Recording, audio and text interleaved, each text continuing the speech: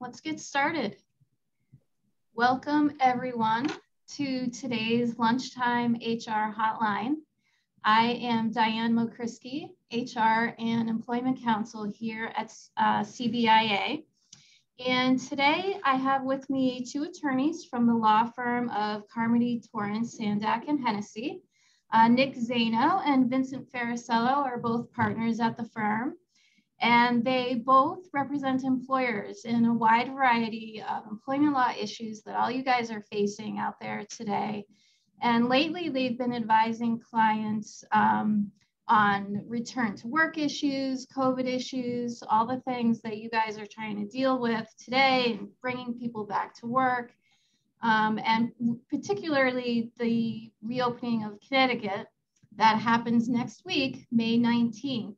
And what impact that has on Connecticut employers. So on that note, the reopening next week, let's kind of jump in with that. My understanding is that all the Connecticut mandates are going away next week with the exception of masks. So Nick, do you want to touch on that and explain Sure. What's the difference between May 1st and May 19th, and how does that impact employers and masks? You got it. Will do. Thanks, Diane, and thank you, CBIA, and thank all of you for attending this this webinar today. So, yes, the good news is that Connecticut continues to rank among the top 3 states in the nation that have administered the most vaccines per capita, and about 57% of individuals have received at least 1 dose. And of the approximate 1.5 million people who are vaccinated, less than 0.1% of those individuals have contracted COVID. So the vaccines are definitely working based on at least the early returns, the data that we have received. And based on that, Governor Lamont announced about a month ago that he would end the COVID-19 restrictions for every sector, and that would occur in 2 steps, beginning May 1, for outdoor activities, and then May 19th for everything else. The only restriction that would continue to remain would be the requirement to wear a mask in indoor public places. And so how that would work, all of you are familiar with, I hope, the various sector rules that the DECD had published about a year ago now for various businesses, offices, restaurants, fitness centers, gyms. So those sector rules are going to be modified and then eventually just completely will no longer have the force of law. They will be considered best practices. So effective Saturday, May 1st, the curfew of restaurants, entertainment venues, and theaters was pushed back 1 hour to 12 a.m. midnight. Bars that don't serve food could open for service outdoor only.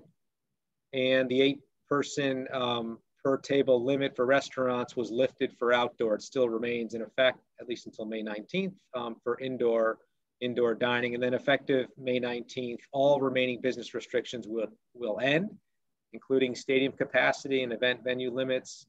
And then bars can operate indoors. As I mentioned, indoor masks would continue. And I'll touch on that in a minute. And then the last point is the Department of Public Health is supposed to issue recommendations for indoor and large outdoor events. And that may be relevant for employers who are hosting events, or if you're having your employees attend events, you should keep an eye out for the DPH guidance once it does come out. But on the mask, the continuing wearing of masks, just as a reminder, the governor had issued an executive order on this point exactly. And just as a reminder, all employees are required to wear a face mask under that order, while in the workplace, except when they're on break time, eating or drinking.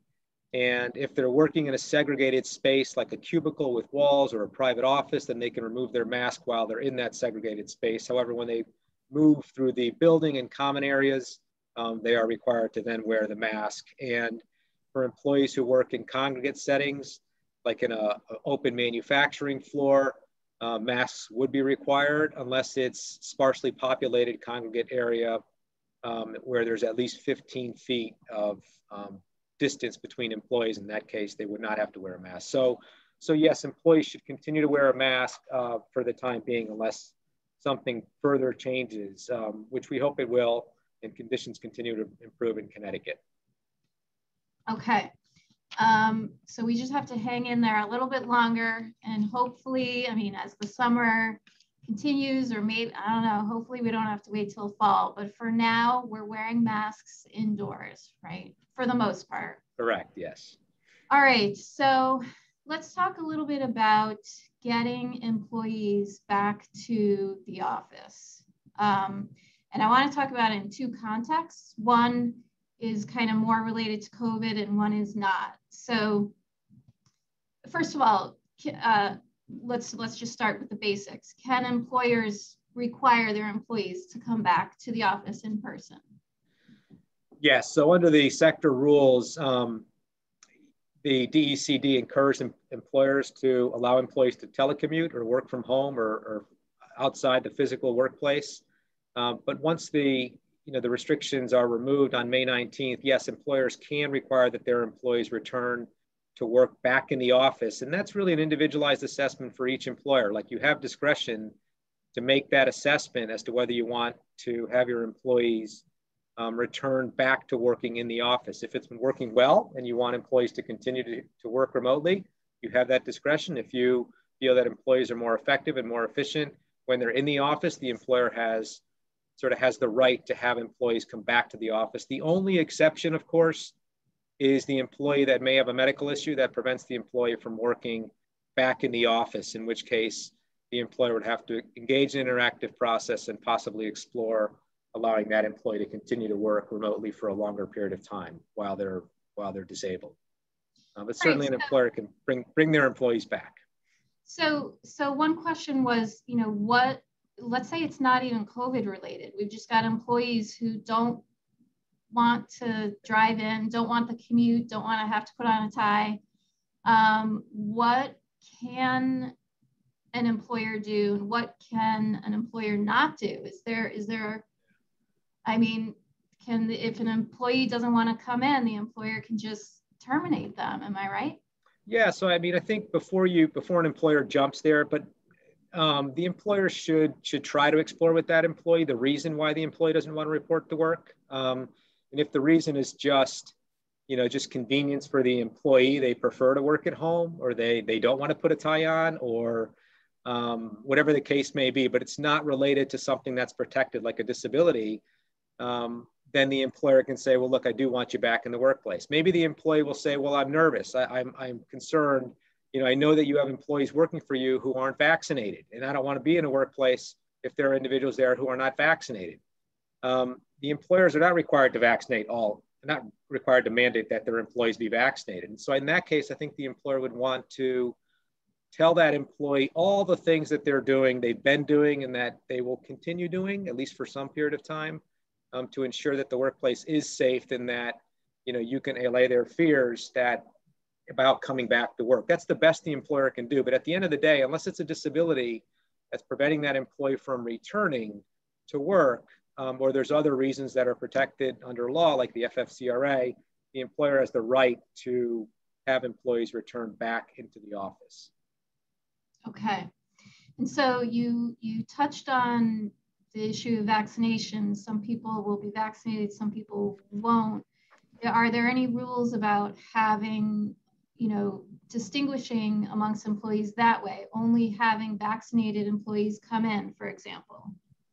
Yeah, so OSHA had issued a guidance that directly addressed that question, and OSHA in their guidance. Now, it's not a regulation. It doesn't carry the force of law, but it is the federal agency that is tasked with ensuring that workplaces are safe. And OSHA said basically that you should not distinguish in safety measures between those employees who have been vaccinated and those who have not been vaccinated. And OSHA specifically referenced the wearing of masks and said, that individuals who've been vaccinated, because we're not certain yet whether they can continue to spread the virus, they should continue to wear a mask, just like unvaccinated employees. So I would, except for isolation, which we can talk about a little bit later, or quarantining, vaccinated employees should be treated in the same manner as unvaccinated employees. Okay.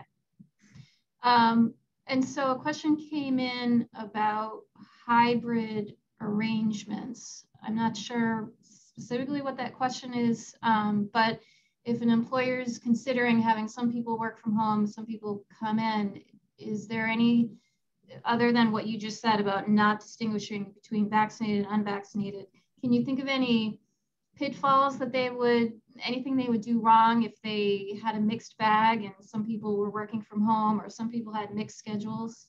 Yeah, no, I think that happened pre-COVID. Like there are some jobs that employers have determined are well suited for remote work, and there are some jobs that employers are determined are not well suited for remote work. And so that analysis can continue. The only caveat is don't make that distinction based on like health status, for example, or some other protected category. But if an employer determines that, let's say certain sales job duties related to sales can be done just as well outside the office at home as it could be in the office, and the employer wants to continue to allow remote work, that's fine too. Employers should have a policy on telecommuting or remote work that defines those job positions that are best suited for that. Okay. All right. So another question that came in pertains to restroom capacity. And I guess that could apply to, office capacity as well. What's your understanding about that? The number of people you can have in different areas.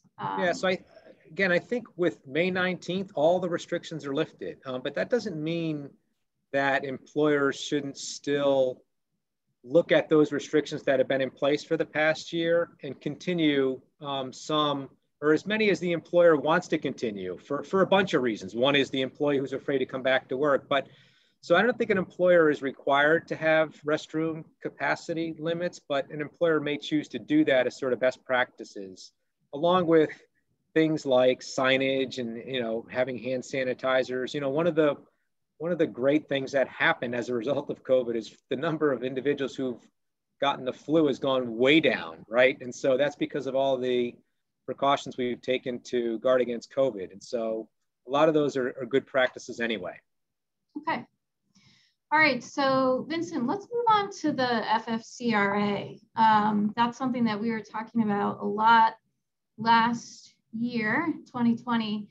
Can you kind of just give us a sense of what's the status on that? What are we doing, and is it required? It's a good question. The very brief answer is that FFCRA is currently in place, but in a modified form from what it was, and it's on a voluntary basis. And so I'll get into that in a little bit more depth, but just the very quick background on it, just for folks I'm sure you all recall, because we all lived through this, came out last year in March of 2020, was scheduled to expire at the end of the year, mandated paid sick leave and paid emergency family leave for a number of different qualifying reasons. But it also provided a dollar for dollar tax credit for employers who had to pay benefits out under the law. And under the original law, there were six enumerated qualifying reasons, but only 5 of which were really in play. Those included an employee who couldn't work or telework because either 1, they themselves were subject to a federal, state, or local quarantine or isolation order, or 2, they were advised by a doctor, healthcare provider to self-quarantine for a COVID-related reason, or 3, they were experiencing a COVID symptom. They were experiencing COVID symptoms and were seeking medical diagnosis. 4, they were caring for an individual who was subject to a quarantine or self-isolation order. Or 5, the one that was the most difficult, was the need to care for a child whose school or daycare or childcare provider was unavailable. Under the second stimulus law that passed in December, FFCRA was extended beyond the original 12/31 deadline. It was extended to March 31 of this year. And it was at that time, it was kept virtually the same, except for the fact that the mandate was dropped. In other words, it made it voluntary. Employers after December 31st could choose to continue offering that or not. So then I'll fast forward to March of this year, and when the American Rescue Plan was signed into law, it did a bunch of things with FCRA. It extended it again, this time through September 30th of this year. It maintained the voluntary nature of the FFCRA program. It also maintained the dollar-for-dollar payroll tax credit for those who do choose to participate, continue participating. It provided a reset of the 80 hours of paid sick leave available under FFCRA.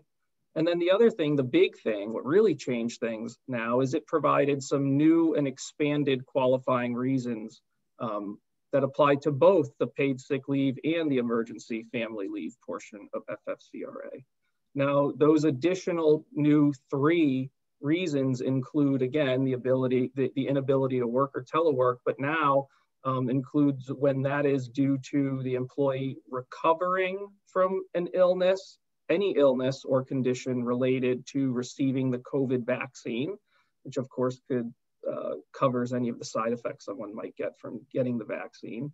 For time missed from work in order to obtain the vaccine, number 2. And then number 3, any time missed during the period that the employee is seeking or awaiting results of a COVID diagnosis or a COVID test, or if the employer is requiring that the employee get a diagnosis or a test. Now, the other big thing that happened, so now when you put the 2 together, the old law with these new changes, there's now all of those reasons, the old reasons and those 3 new reasons are all in play right now under FFCRA. The other interesting thing that happened is now all of those reasons qualify for both paid sick leave and emergency family leave. You might recall under the old rules, it was limited to 80 hours of paid sick leave for all of those reasons, the original reasons, but to get the 12 weeks of emergency family leave, that was limited to the child care portion of it. Now, all of the reasons, both old and new reasons, are eligible for the full amount. All right, so one question that came in has to do with, it's interesting because Nick was talking about don't distinguish between vaccinated and unvaccinated, but we've had a lot of questions about, how you can not only incentivize people to get a vaccine, but how do you give the impression that you really want people to get vaccinated? And so one of the questions was, with the FFCRA,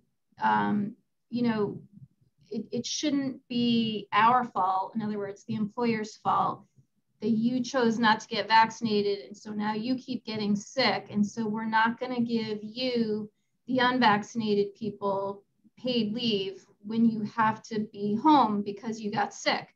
But if a vaccinated employee, for some reason, needs to be home sick or take care of someone else, we will give the vaccinated people paid sick leave and ask for that tax credit. What do you think about that? So I think it poses an interesting overall question, right? I mean, because I know there are employers out there struggling with who want to encourage getting the vaccine, but don't necessarily want to mandate it. And so whether an employer decides to offer FFCRA, either whether they offer it or they don't, in either way, it can be used as a method of providing an incentive to employees to get it. Because, I was talking to Nick about this yesterday, and he put it in a really good way. Depending on what you choose to do with it, your decision to continue providing it can either be a carrot or a stick with regard to incentivizing FFCRA. If an employer decides to voluntarily participate, that in a way is kind of like a carrot to encourage vaccination, in the sense that, folks will be able to, that there's a built-in ability to have paid time off at no cost to the employer too, for folks to go to miss work to get the vaccine or to cover any illness they have. So it can be sold to folks as, go get it. You're not, to the extent you have to miss work or you have some side effects that you have to miss work, we're going to offer this, you're going to be covered. So there's an incentive there. there's also the flip side of that, where it can, in a sense, be used as a stick, where it can kind of be sold that, listen, if we're not going to offer it, we are choosing not to offer it. Therefore, you should know that if you're not going to get vaccinated, that you're not going to have FFCRA leave available to you. So if you're not going to get vaccinated and you get sick or whatever, you're going to be having to use, for example, your own paid time off benefits in order to, to be covered for that time. So I think that's the overall question. But I think what you were getting at is goes a step further. Can we then say we're going to offer FFCRA only to those who get vaccinated versus those who don't? Under FFCRA, I mean, the only thing that I'm aware of under the FFCRA rules that go into offering it to certain classes of employees or not have to do with making sure that you're not discriminating against non-highly compensated employees. So I'm not sure that's probably not implicated here. So then I think you just come down to the general considerations of, and I know Nick will get into this more with vaccines. We know probably by now that you have to make accommodations for those who can't get the vaccine for medical reasons. And so I would just wonder if having a rule like that, where you distinguish vaccinated versus not for offering an employment benefit, could start running afoul of some of those more general discrimination rules. So my gut is that I wouldn't recommend doing that, but I'm not opposed to using it on a broad scale. By it, I mean your decision to participate or not, or continue offering it or not, in a general sense, as like I said, as that carrot or stick for incentivizing the vaccine. All right, so if an employer wants to voluntarily give the FFCRA paid leave, but they want to choose when to start and stop, like for example, they only want to do it until school is done, can the employer come up with that deadline on their own and say, okay, everybody, we're going to give this leave until June 20th? Yeah, my understanding of that, and you or Nick, if you've seen something different, feel free to correct me. But my understanding of that was, yes, an employer can voluntarily choose to do it for a specified period of time only. That's totally fine. Yep. Okay. Nick, do you have any thoughts on that?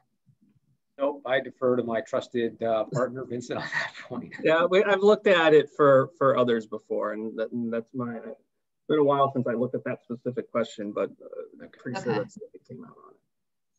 All right, so one question again on the FFCRA. This gets kind of complicated, but the question is, I mean, it's a legitimate question. It's just a complicated issue. Can you clarify, is the FFCRA eligible for 12 weeks if you're sick, or do you only get the 12 weeks for childcare? And is the 80 hours 100% paid for childcare or for sick? Which goes with which? So yes, all reasons, including your own illness, are eligible for PSL or EFML, meaning the 80 hours or the 12 weeks. So I think that answers that one. Another interesting thing is we are also pretty clear that as of April 1 with new FCRA, I'll call it new FCRA, under new FCRA, certainly the 80 hours of PSL resets. People get a whole new bank of 80. What we don't know yet, and I checked with some of my colleagues yesterday, it's still technically, and it seems to be still it still seems to be a question out there, is whether that 12 weeks reset also on April 1. That one is not as clear. The 80 hours certainly is, the 12 isn't. So there's that.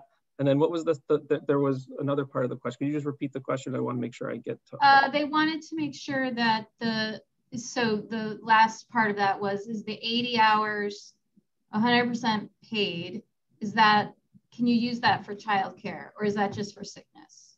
Oh, right. So there's still the 2/3 the 2/3 limit still applies to the childcare stuff. There's still that distinction between that one versus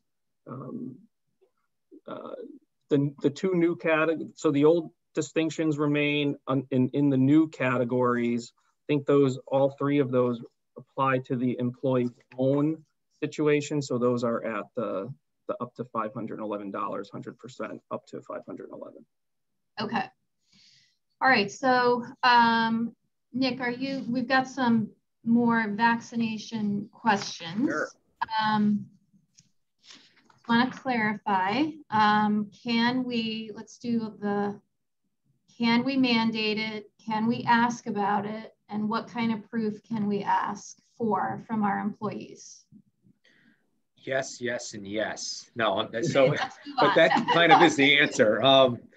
Can you mandate it? So this question has come up a lot in the past few weeks. And, you know, in December of 2020, the EOC issued a guidance, and basically the EOC said, look, a vaccination is not considered a medical exam. And based on that, the general consensus is that employers can mandate the vaccine, can require their employees be vaccinated as a condition of employment, with two big exceptions, right? The employees who cannot be vaccinated because of a medical condition, and employees who will not be vaccinated because of sincerely held religious beliefs. So with those two exceptions, employers under the EOC's interpretation could mandate that their employees be vaccinated. But frankly, the full analysis is much more complicated than that. Like, I think an employer before making that decision really needs to think about a couple of important things.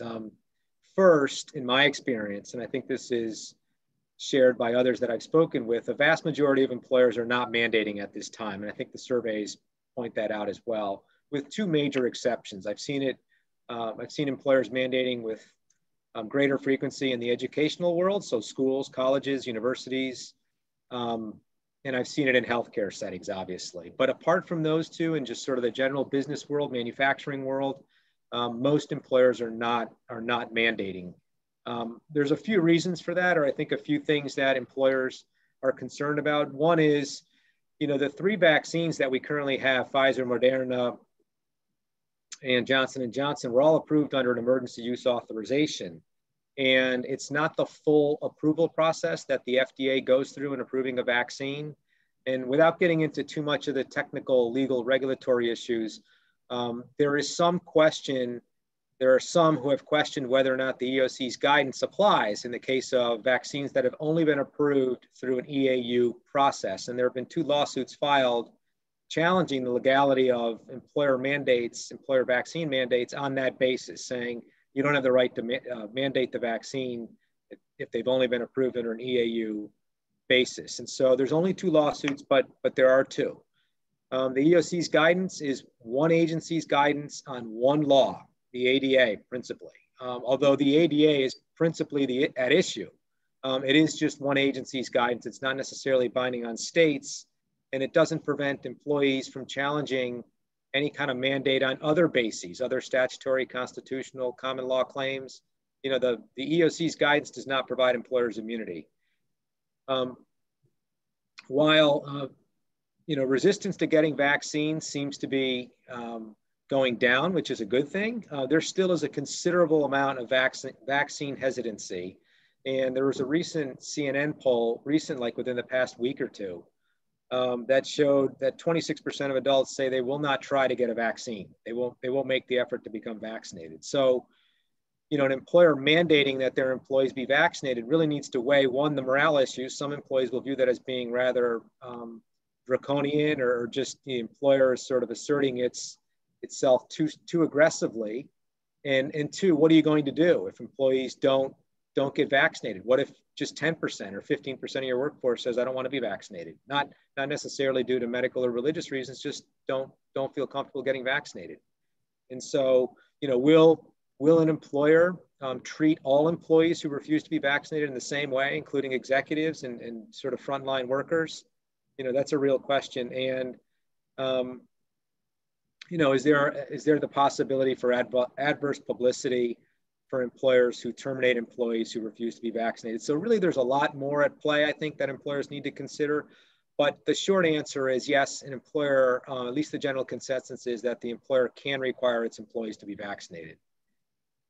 Short of that, I know questions have come in too about, can I ask employees whether they've been vaccinated or not? And the EOC addressed that specific point as well.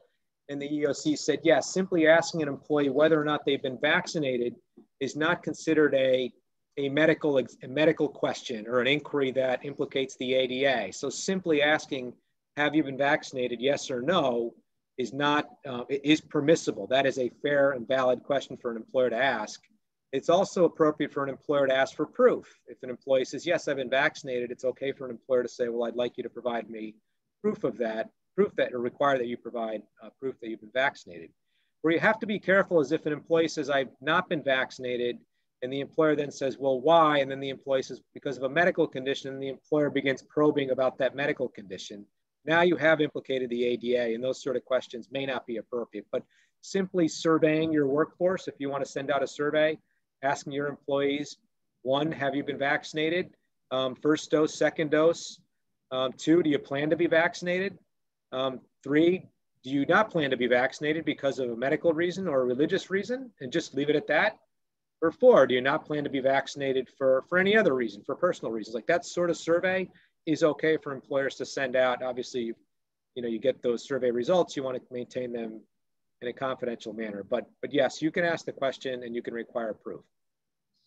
Okay, and so then if the employee answers that survey and says, I'm not planning on getting vaccinated for a medical reason, and then the employer wants to evaluate whether it's a disability because people with disabilities can't be forced to get a vaccine, then the employer... Yes.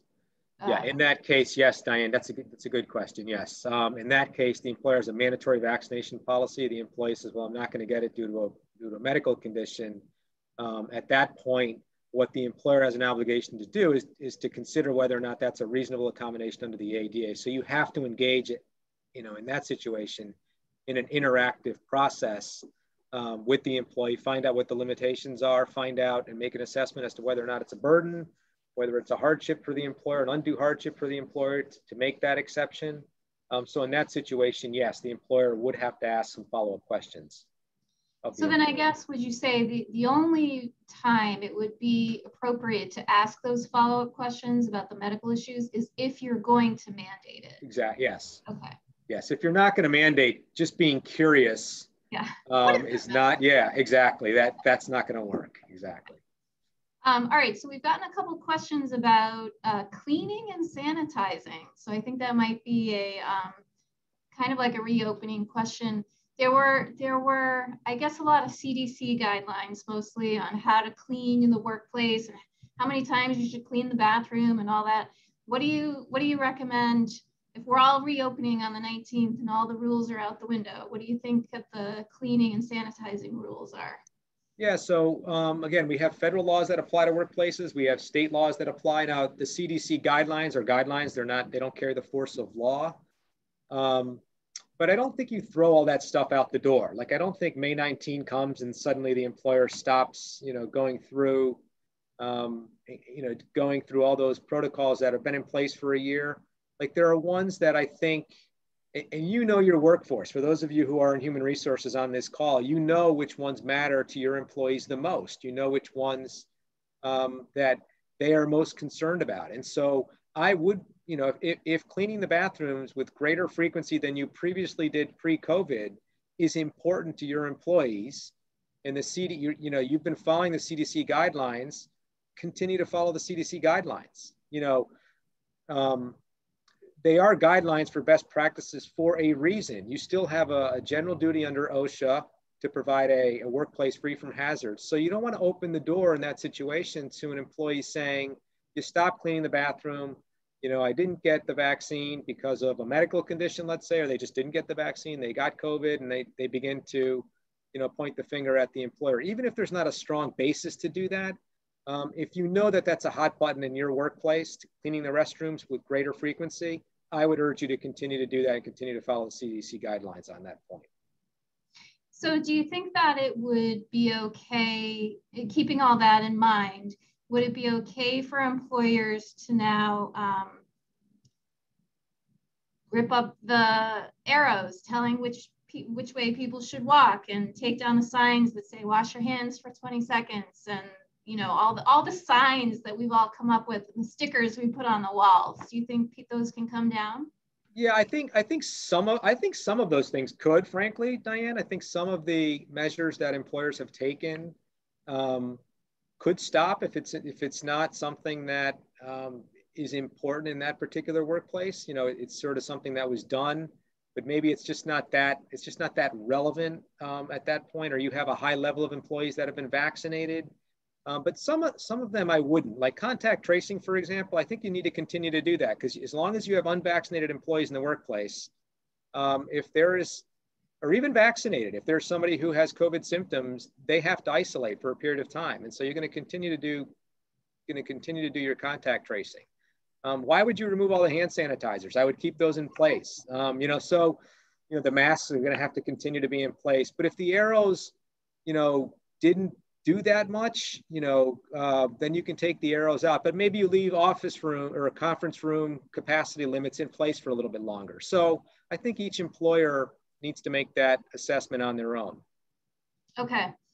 So you started to mention a little bit about quarantine. So I don't know which one of you wants to talk about quarantining, but what are the rules still the same? If someone is positive, and if someone else is exposed to the person who's positive, what are the quarantining rules? So we'll start with just the quarantine rules are slightly different for those who've been vaccinated. So let me just start with slightly different. So those who are not vaccinated, let's say, according to the CDC, they still continue to recommend that the most protective approach for the workplace is for exposed employees to quarantine for 14 days, okay, and self-monitor for symptoms. But the CDC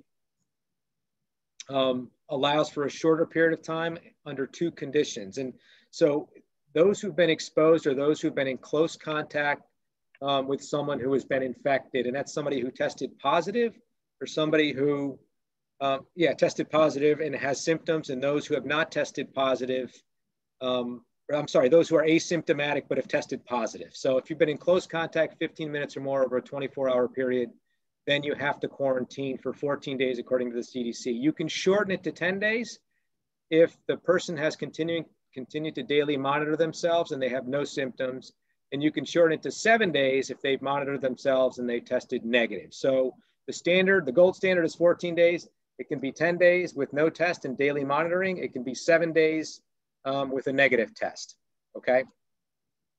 For those who've been vaccinated and are asymptomatic, so you've been vaccinated, you've been in close contact with somebody who's been infected, but you're asymptomatic, there is not a requirement to quarantine. So, that going back to Vincent's point about the FFCRE being a carrot and a stick, again, if somebody's in close contact and they haven't been vaccinated, it's going to either be 14 days, 10 days, or 7 days, whichever approach the employer takes. But if they've been vaccinated and they're asymptomatic, then there's no requirement to quarantine at all. If they've been vaccinated and they're symptomatic, then they have to follow the 14, 10, or 7-day rules. Okay. That's a lot to keep track of. So, so hopefully, if everything goes as planned, the numbers will just keep going down in Connecticut, and we won't have to keep track of that for too much longer. Let's hope not, yes. All right, I'm going to try to only ask you one more mask question. Okay. If you know for a fact, let's say you're a small employer, you have, 5 or 10 employees, and you know for a fact everybody there is vaccinated, do you think everyone still has to wear a mask? Yeah, so that's a good question. And that really gets into the finer point of whether or not the executive order is still law. I mean, if the CDC And I believe, Governor Lamont has made statements that if you're indoors and you're with individuals that are all vaccinated, you're with a group that all to be vaccinated, you don't need to wear a mask. So I think there's a basis to take that position. There's a reasonable basis to say, look, we're a small office, there's 5 of us, we've all been vaccinated. There's no need to wear a mask in that situation. And I think the risk of a COVID issue there is very, very low. But short of that, I think you should continue to have your employees wear the mask. And if you're not sure, continue to have your employees wear the mask. I guarantee you, when the mask mandate is definitely gone, period, for everyone, we will all know about it. Like, that will be big news and welcome news. Party. Exactly. So there will be no ambiguity on that point. Yeah. All right. On the issue of the exception, if you were going to mandate the vaccine, and there were 2 exceptions, people who had medical issues or people who had a religious belief that prevented them from getting a vaccine, what can an employer ask for as proof of a sincerely held religious belief? Right. So the EEOC guidance, when it talks about making that assessment, the EEOC said in normal circumstances, just assume that it's a sincerely held religious belief. Like, that's what the EEOC guidance says. And if you have, as an employer, some objective evidence, some objective basis for questioning whether or not it's a sincerely held religious belief, then you can ask the employee questions about that. And you should not, the EEOC says, you should not demand that the employee provide a letter from the clergy or from some, from a priest or a clergy, but anyone who would support that employee's religious belief. And so it's a little bit of a wishy-washy standard, to be honest with you. But the EEOC really doesn't want employers getting into an argument with their employees over that. So, you can ask questions about it, and there are times when you can deny it. And you say, I don't think there is, based on the objective evidence that you have, to honor that sincerely held, to honor that request that it's due to a sincerely held religious belief. But I'd be very careful about asserting that position, and generally, would rely on the employee saying it in good faith. Okay. All right, so let's talk a little bit about Connecticut's travel restrictions. I know that sometimes, we've had a question come up frequently what should an employer do when an employee goes on a trip and then comes home and then they have to quarantine? Vincent, can you touch on that? I mean, are the travel restrictions still a thing? Yeah, so the quick answer on that is no. Connecticut's travel advisory, as it was in effect for a good bit of last year and early this year, it went away on March 19th. And so it's not in place anymore, but the state does still recommend that travelers follow any travel related guidance from the CDC. So I guess a good place, so no Connecticut law or order in place now, but just the guidance is to, follow what the CDC guidance is. So I'll talk a little bit about what CDC is saying about it. I'm gonna try to do this in broad brush strokes. With regard to domestic travel, they kind of break up the guidance between guidance for those who are fully vaccinated, and of course, fully vaccinated meaning 2 weeks have elapsed since either the second dose if you've got Pfizer or Moderna, or 2 weeks after your 1 dose of Johnson & Johnson. But their guidance for fully vaccinated folks is premised on the idea that since those folks are less unlikely to contract and spread COVID, they can travel freely within the United States. They, of course, while they're traveling, should still wear a mask. They should still practice social distancing while they're traveling. They still should continue washing their hands and practicing good hygiene and sanitizing. So that's for the fully vaccinated folks. What CDC recommends for non-vaccinated persons is that when they return from travel, that they get tested between 3 and 5 days after their travel, and that they self-quarantine at home for a full 7 days after their travel. And in fact, CDC goes a little further and says that 7-day quarantine should last for the full 7 days, even if that test that you took on day 3 or 4 or 5 comes back negative before the end of the 7-day period. And if someone is not going to get tested and therefore won't get a negative test, CDC recommends that those folks self-quarantine for a full 10 days after travel. So again, we're talking about domestic travel at this point. And so, you know, I suppose in a way that it might appear that that conflicts with the state no longer requiring those quarantine and testing rules for travel. But again, I know Nick had mentioned this before. I would just, you know, remind folks that this is the CDC stuff. This is guidance, doesn't have the full force of law. They're recommendations. So folks aren't, you know, required here in Connecticut to follow that. Employers certainly aren't, you know, required to ensure that their employees are abiding by it. But it does, you know, beg that question: what role do employers have since there is no legal mandate? You know, when I think of that, the things that come to my mind is I still think employers should try to limit business travel to the extent possible. You know, we've gone a while with restricting it. And so to the extent that an employer can get away with putting it off longer, I think that's a good idea. In terms of, you know, employees' personal travel, you know, I think this is, you know, it's an employer's decision to make. I think the fact that the CDC guidance is out there provides a good basis for an employer to say that should they choose to, you know, not allow, for example, someone who went on vacation to come back to the workplace for 7 or 10 days. The CDC guidance certainly gives a good justification for doing that. But again, certainly not required at all. With regard to international travel, you know, I do know that to the extent, whether you're vaccinated or not, to travel back to the US by air, there are still testing rules, and that applies to both vaccinated and non-vaccinated folks. All right, so if I'm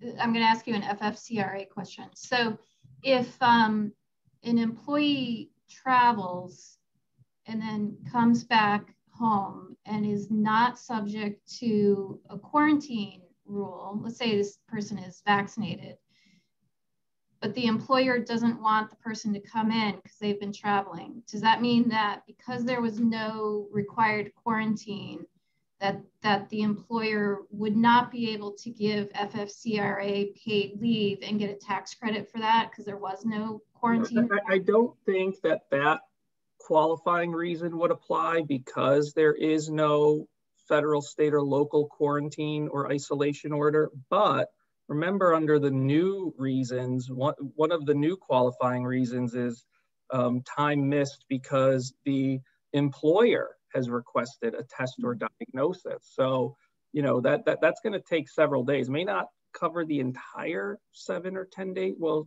7-day period, because if we're talking about the having to get a test or a diagnosis, normally that's going to involve a test. So I do think there's some opportunity for FFCRA coverage if the employer is, you know, the employer is who's kind of forcing the issue. Okay. So a question came in on that very issue, but the question was, since the employer is, in this particular case, it has to do with someone coming back after a trip to Africa. So if the employer is requiring testing and requiring the employee to stay home based on these guidelines, does the employer have to pay him for the time that he's home, or is that voluntary? So I'm going to, you know, take it out of the, you know, from the context of FCRA, again, to the extent that new qualifying reason I just mentioned applies and the employer is a participating employer and the employee still has time, it may be covered there.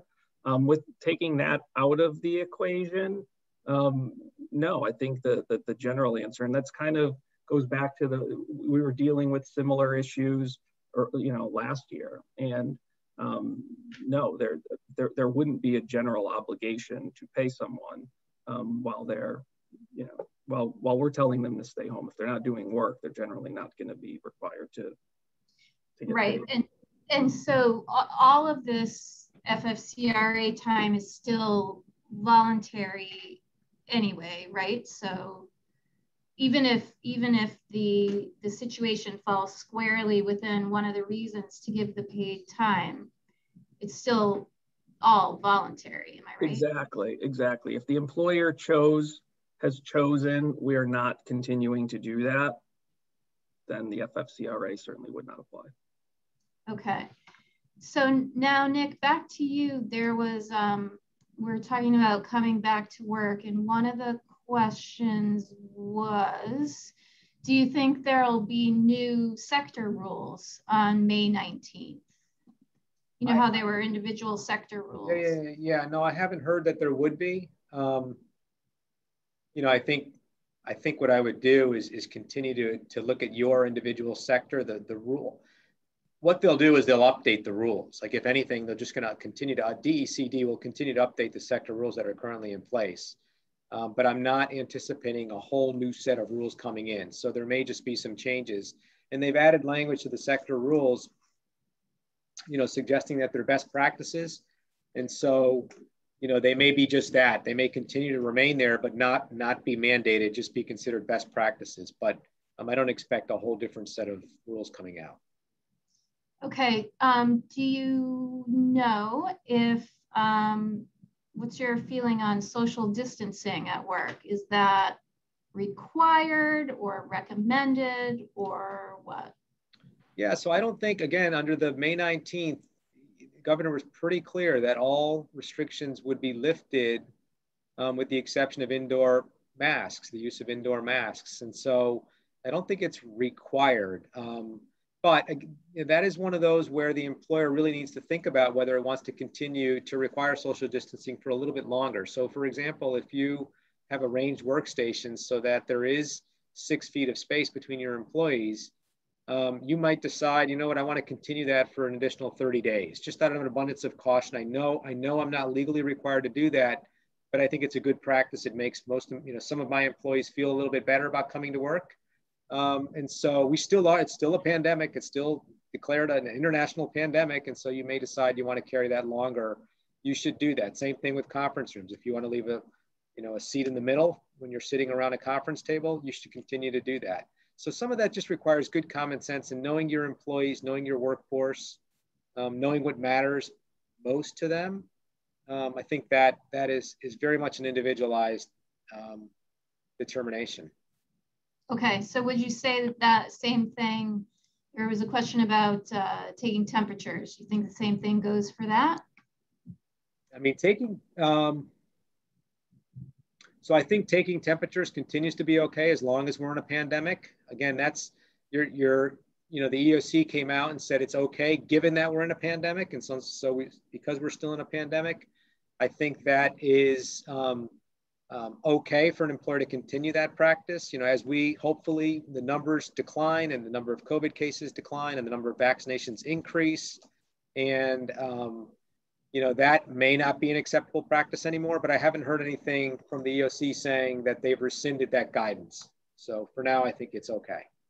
Okay. All right. A question about the vaccine. If the employer mandates the vaccine and then the employee gets a side effect from it, or even I haven't heard of very many serious side effects. Let's say a side effect that lasts several days. What's the liability there? Is that workers' comp or like, what is that? Yeah, so I think in the list of considerations, that's one of the ones that I should have mentioned. That is one that I think employers are nervous about. What if I mandate it and there's an employee who, because I mandated it, because they have to pay their mortgage, they have to pay their bills, they otherwise wouldn't have gotten the vaccine, but because I'm mandating it as a condition of employment, they go out and they get the vaccine, and let's assume they have a severe reaction to getting it. is the employer liable for that? And I think that's a real concern for employers. Would probably be considered a workers' comp claim for the employer, since it's an injury or an illness arising out of the workplace.